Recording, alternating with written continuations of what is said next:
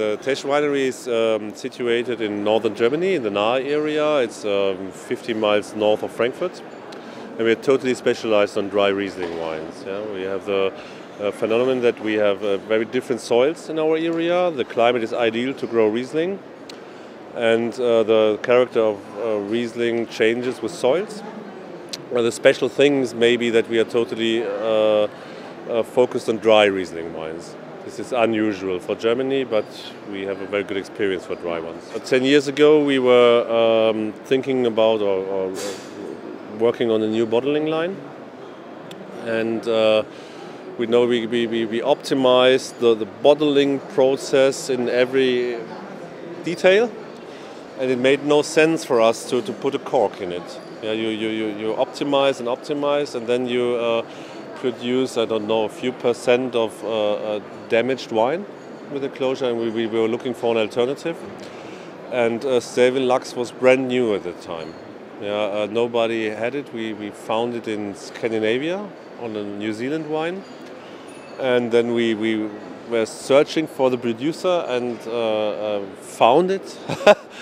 And then we worked on machines, and we tested it a lot.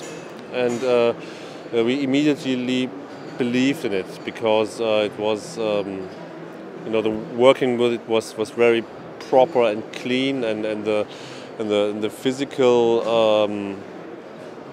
things were unbelievable for us. Yeah, you have you can put 2.5, 3 bars of pressure on the bottle, and nothing happens.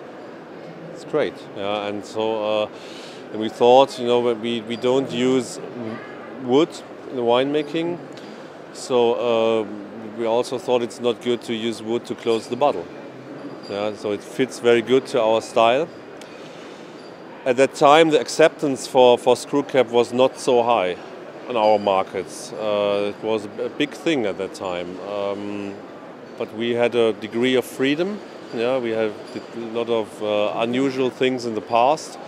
So our customers accepted it pretty right from the start. 2014 is our 10th vintage we sealed with Stelvin LUX, and a lot of wine people have theories how do wines behave under screw cap, but nobody knows.